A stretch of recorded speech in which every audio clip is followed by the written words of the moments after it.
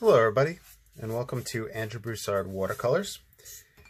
Today we're going to do a fast and loose watercolor painting. In front of me I have a quarter sheet of Stonehenge Aqua, and I am saturating it with water. This is the Ranson Hake brush. I think any old Hake brush would do for this part, just getting the paper nice and wet. And then the actual painting process, I prefer an actual Ranson Hake brush.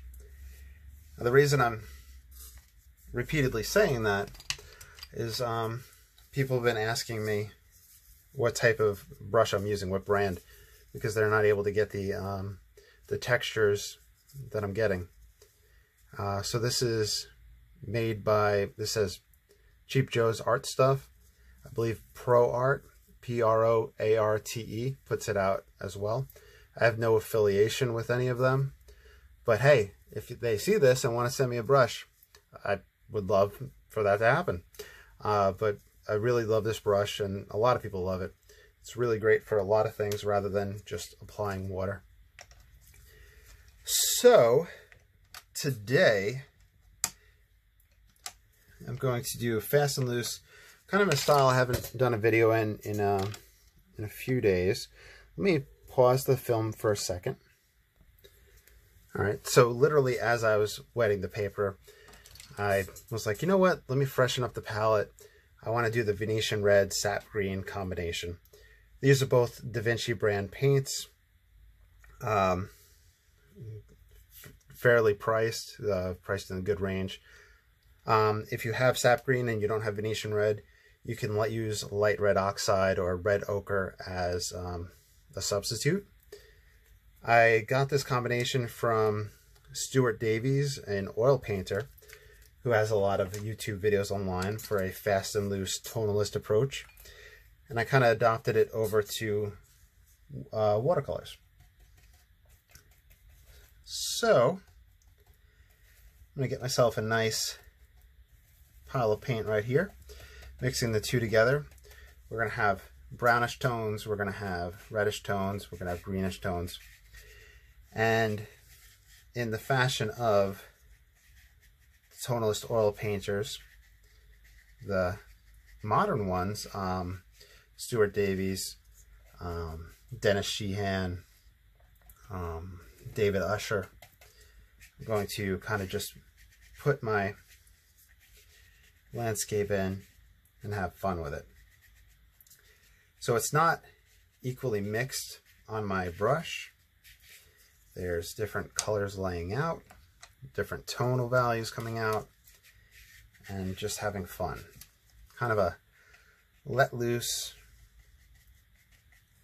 paint and see what happens. I'm feeding this into wet and wet, and that's adding to the spontaneity of it. It's allowing me to have brush strokes and lose brush strokes.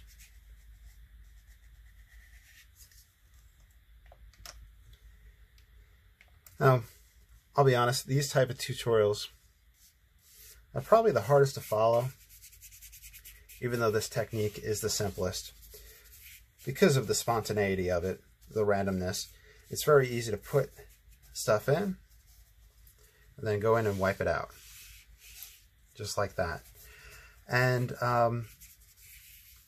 it's really good to kind of just let loose and start building things up. I was wet and wet. I just put that in there, lifting back up, dries that area off, coming right back in. With that Hake brush, I'm re-wetting that whole spot. So it's a lot of just back and forth, having fun, adding and subtracting. This kind of approach is very similar to, I would say, for me when I was learning charcoal drawing in college. There was back and forth, additive and subtractive. One hand held the charcoal, the other hand held the eraser.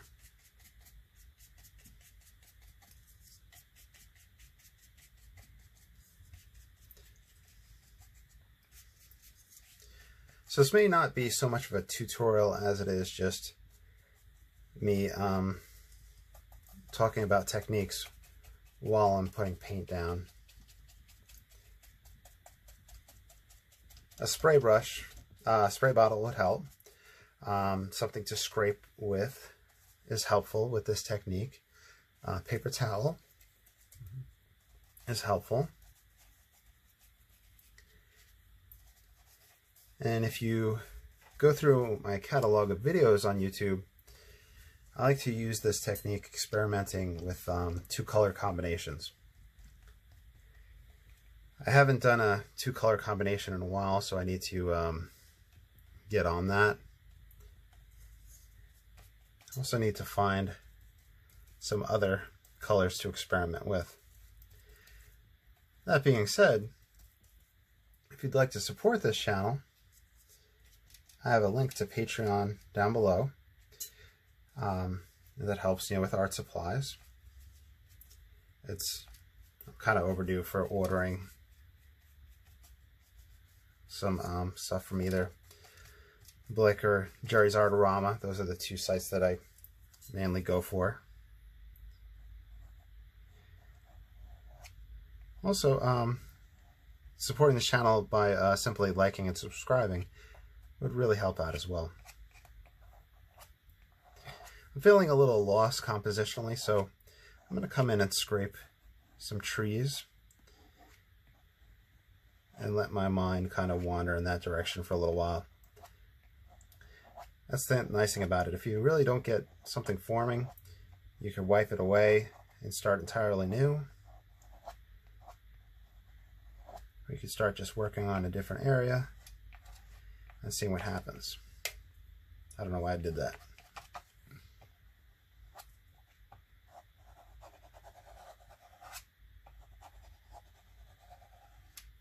Maybe a little big old tree happen right there.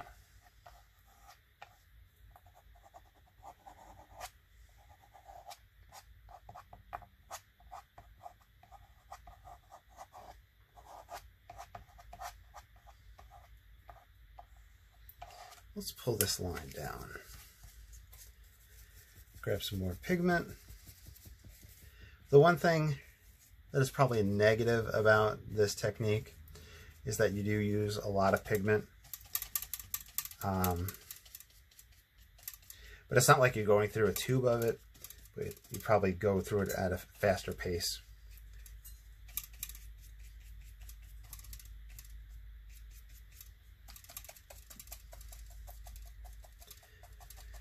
But that's one thing you should make sure you never inhibit yourself with. Don't be timid about using your paint. Experiment and lay it in there and have fun. Because if you hold back and you're worried about the price that you spent on the paint, then you may not fully actually get your value's worth. And that's probably why it's best not to start with super expensive paints. You don't want to go super cheap. Let's scrape in here, let something start to form. You don't want to go super cheap. The lowest, in my experience, that I would go recommendation-wise would be the Van Gogh brand or the Cotton brand.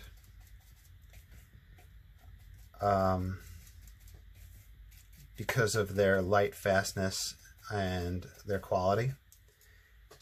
Something like student little circle pans that you get for $1 is probably not the path you want to take. I guess essentially what I'm saying is if you start out with, if you're playing around like this with Daniel Smith paints, that's, Daniel Smith paints are kind of expensive, great quality, but you may have some reservations about using it in this fashion. I have some Daniel Smith paints that honestly I just haven't used because I feel like I'd be wasting them because they're such beautiful paints. My friend Miss Margaret had sent me a a tube of it when I had center painting. And I still haven't really played around with it because of that fear.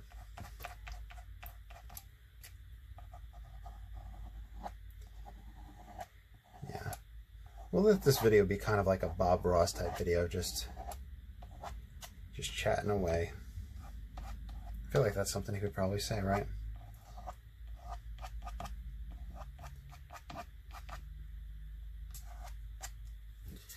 Let's see where we're at. I love the brownish tones that this gets.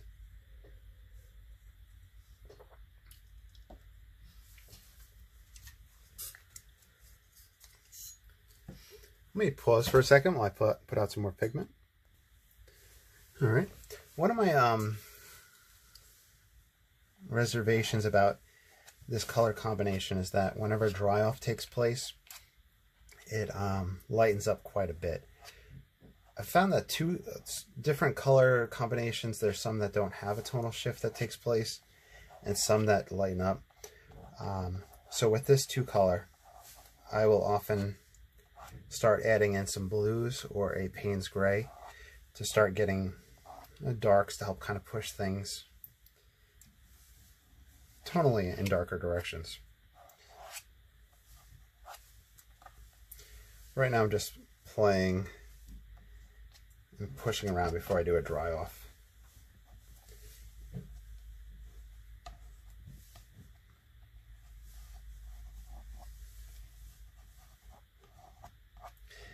If I put a trunk here, it might break the image up too much, so I'll just kind of break the trunk right here.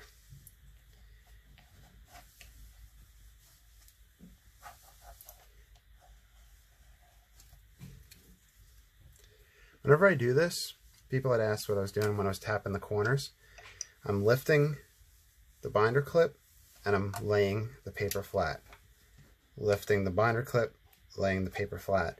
So the paper is absorbing water, it's stretching, it's buckling, and that's flattening it out. Okay, I'm going to pause, I'm going to dry it. I want you to watch for how things are going to shift once I come right back. So, two things. You may have seen right there how it lightened up as I dried it. That's that tonal shift that I was talking about. The second thing was that I got an idea for another video, which I really need to start writing everything down. Doing something like this as a kind of a, I think it's pronounced grisaille, an underpainting, and then using gouache over it. So kind of just putting this into aspects and then painting with an opaque watercolor on top of it to lay in the colors. Anywho, just somebody remind me of that. Remind me in the comment section about that. Okay, so now when I go in over this dried paint, it's going to be more crisp. We're not going to have that wet and wet movement around. However, if I really start laying my paint in this fashion, I create areas of water that I could start doing wet and wet in if I wanted to. This mixture has ultramarine into it. So it's my Venetian red and sap green and ultramarine. Just because I feel like the two pigments just don't give me like a deep enough dark for what I want.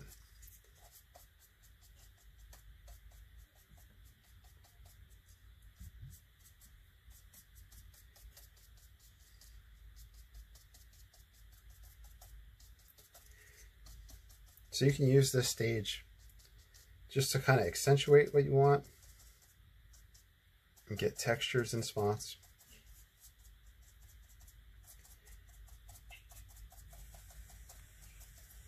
You can even layer things on top and create a depth.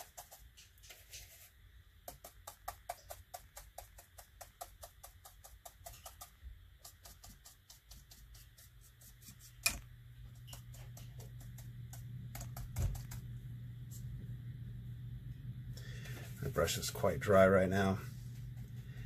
It's It's always the hardest thing with the Hake brush, re-wetting it. You just kind of want to just barely get it into your water. You can probably see a difference right there in how it lays down.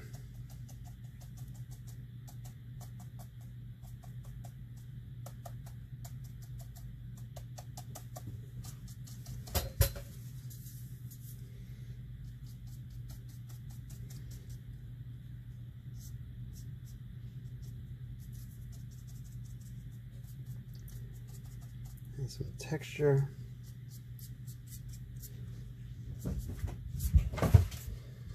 Hammy.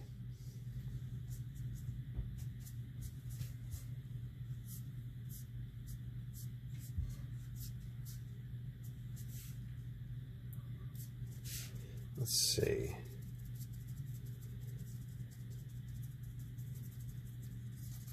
I'm kind of just playing around. I'm almost thinking that I'm going to want to play with a black or a black wash on this.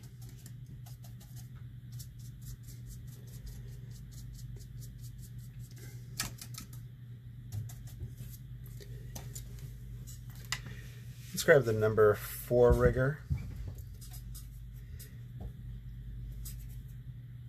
Number 4, so we're not like kind of playing around too much, and also we can lay down a good quantity before we have to pick up more paint. I lost my scraping card and I found it.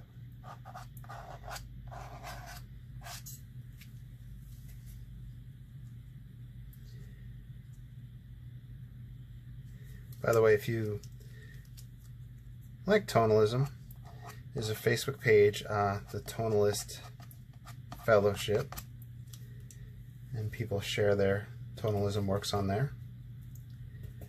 Stuart Davies, the one that I mentioned earlier, is one of them. If you like Hake brushes and fast and loose painting in watercolor, there's the Ranson Disciples. I'm a moderator on that Facebook page. We have a lot of people that use the fast and loose technique, beginners, intermediate, experts, etc. Quite a few people that film YouTube videos and all that. Really great community. So if you're into that, check us out.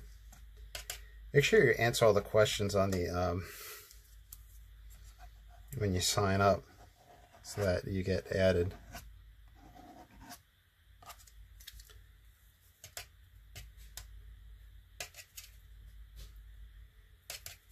Some other great Facebook groups, Watercolor Techniques and Tips, or Tips and Techniques. A lot of different approaches get shared on there, either videos or photographic step-by-steps. That's a big community. Rick S., who I always mention,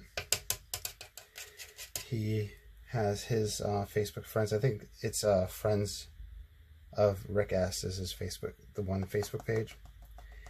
And of course he has tons of YouTube videos, but a lot of people share stuff on his on the Friends Facebook page. And either people will share just, what they did, or they'll share, ideas and whatnot. Here I'm just playing with the rigger to create texture and the illusion of details.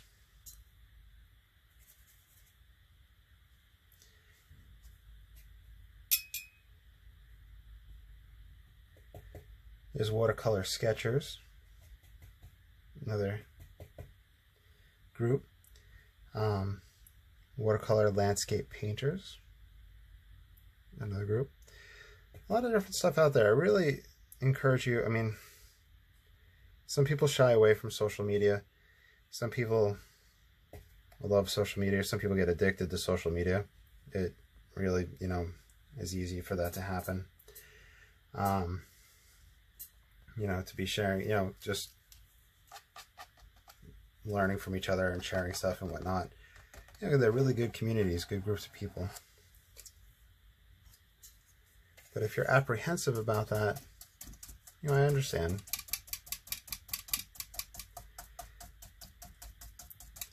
Using this texture for foliage.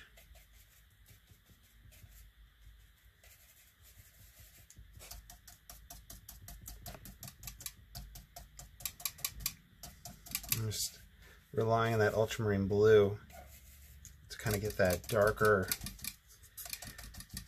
It'll kind of get like a purple value with the Venetian red.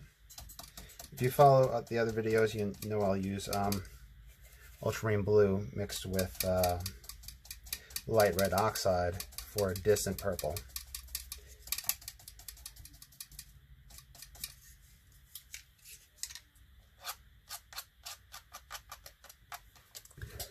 Take a look, see what we got going on here.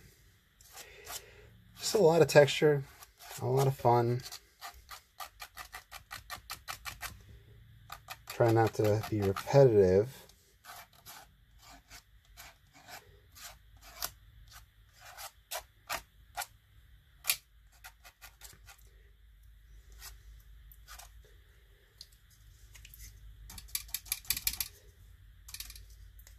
Let me pause, let me do a dry off, we'll take a look and see what else needs to be done. Okay, just did the quick dry off. I'm thinking that I'll leave it at this. Maybe I'll come back to it in another video, maybe play around with some isolated colors, maybe some black wash and white wash to accentuate some spots. But as of right now, let me just throw my name on it and wrap the video up and put a mat over it to see what it looks like. The video, and I'm filming with my cell phone and telephone, unfortunately isn't not picking up some of the greens. It'll push it more on the brown in the video. But ultimately it's a good stream of consciousness painting technique. You can use it for studies. You can use it for, if we pushed it a little bit further, you could get some really nice finished paintings with this technique. Like I said, if we maybe spent another 10 minutes more on it, and maybe we'll come back to that. But as for right now, here's our results. I hope you enjoyed. I'll talk to y'all soon. Please like, subscribe, follow, and let me know down in the comments below what you think. Have a great day. Bye.